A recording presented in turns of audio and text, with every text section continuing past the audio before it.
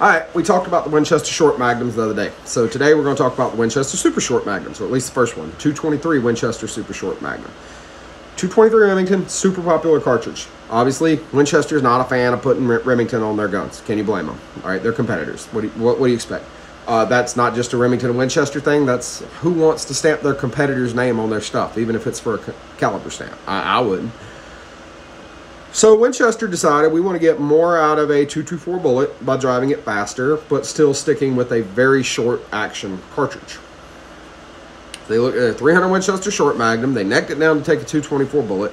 And what do you know? Winchester Super Short Magnum 223. They did some others, and we're going to go into them as well. There were some early concerns about barrel life. I would still have these concerns, but apparently Browning manufactured several rifles for them, and people grumbled about, it's only going to last 300 rounds or so. Browning said that wasn't true. I don't know. Just because of the velocity, I would definitely be concerned about barrel wear.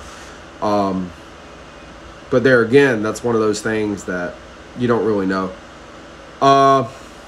Because of the velocity here, what do you use it for? Right, I wouldn't use it on anything big, and I wouldn't use it on anything even up to whitetail size.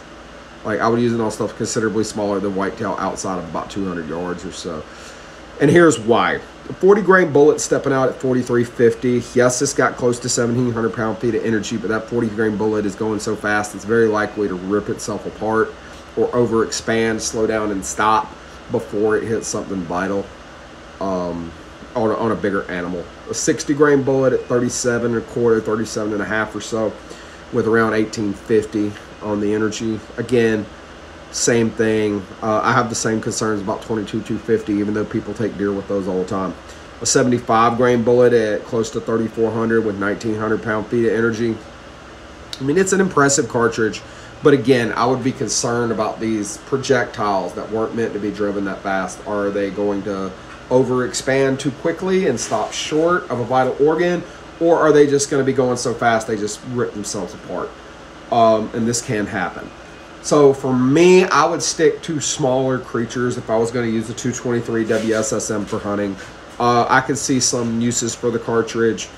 Again, loading that M995 bullet in it, because I think that would eat most armor for breakfast, just because of the velocity on it.